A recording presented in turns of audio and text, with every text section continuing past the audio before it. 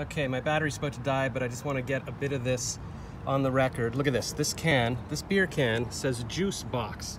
Now, I normally pick up beer cans, and I'm still just walking home. Is this a beer can? No. See? It was just the one beer can in there, and I found this box of toys that says free on a street. It's gonna bring it to my niece.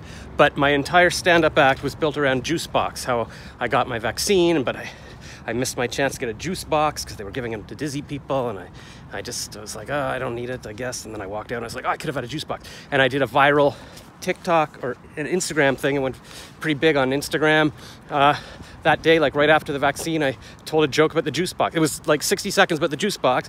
And then tonight I just won the stand-up comedy contest night, round one night that I just did. That last year I tried it and I didn't even get past the first round, and tonight I was first place, and it was all about the juice box. And even at the end they were like, Josh really wants a juice box. That's how they were reminding the audience that you know who I was.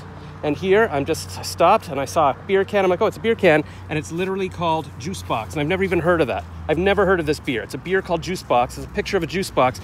It looks like me. It's this little bald person on a juice box.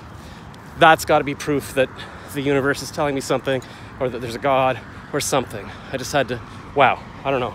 All right, well, that's it. That is a sign. Tomorrow, all right, raspberry lemonade flavor beer. Come on, that is delicious.